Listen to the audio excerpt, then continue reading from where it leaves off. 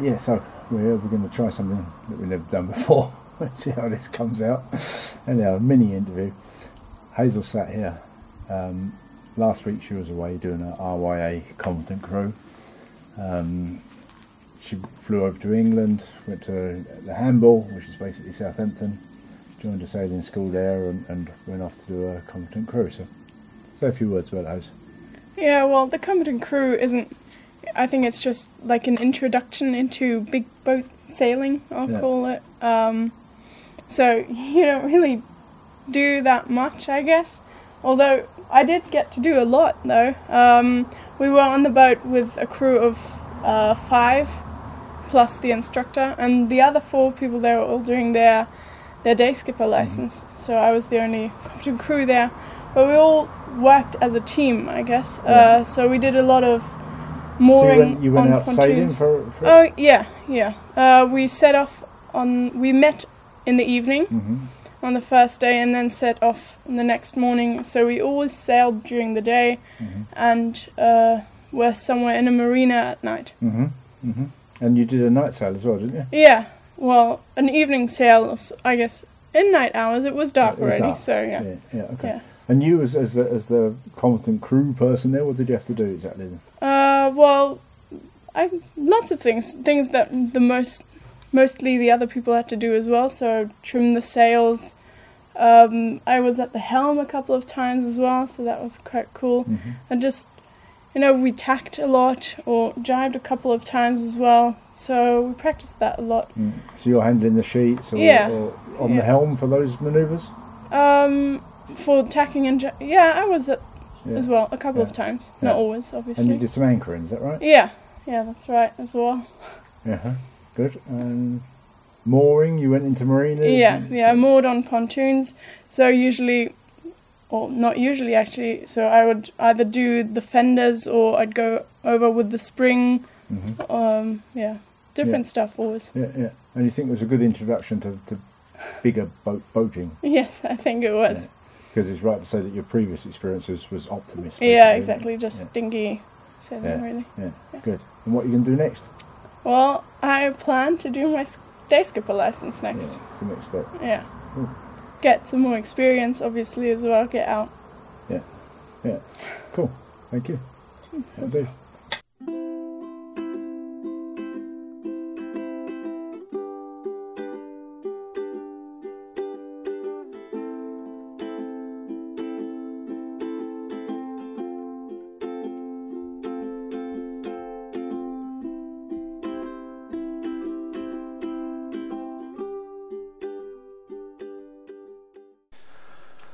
Well, it's a sandy, dusty day today.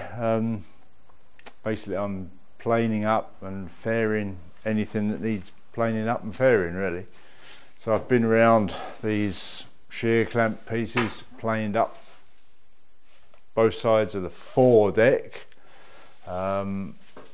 This has been tidied up, and round here, this has had the final fair. I've sanded up the top and the bottom of these stringers so that they're tidy. Back at the aft deck here, you can see I've planed up the shear clamp there. The other side's still waiting to be planed, but all the wood is on now, so it's all laminated up and in position, just needs a plane up. So I'm just about to start working on the starboard side. The port side's all planed up, and I say sanded up and tidy. About to go over on the starboard side and do the same. I've done the foredeck already. So that's where we are there.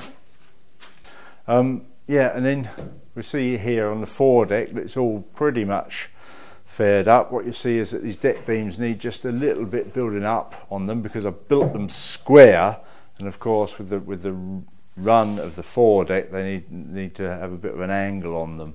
So I need to laminate an extra small piece on there. It's not a centimetre on each one, less. Laminate that on there, a quarter of an inch or so, I suppose. And then just plane it to that angle, so that's all running true. I've laid the straight edge across there, it runs across there pretty good, so that's nice. And then I'm going to get in there and I'm going to put the 4 bunk in, at least that. I've got to do a bit of prep on the hull sides on the inside. 4 bunk in before I get that foredeck on.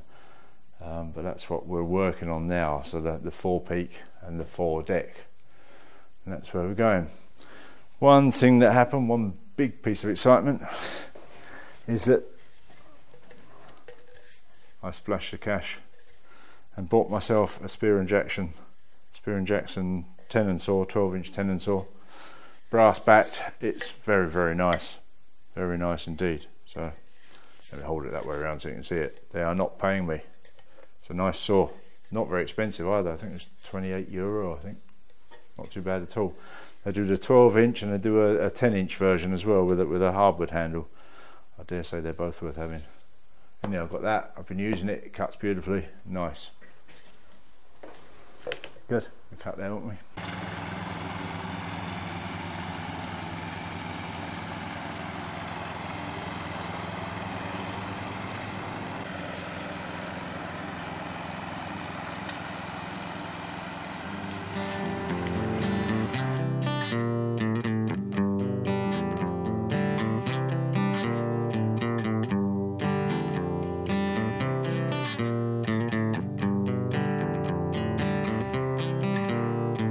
Riches in the sunset, standing at the sea. Tell me where you're going so decisively. What's your destination? Tell me where you're bound. We can move together where adventures abound. Running free before the breeze. Are there many days such as these?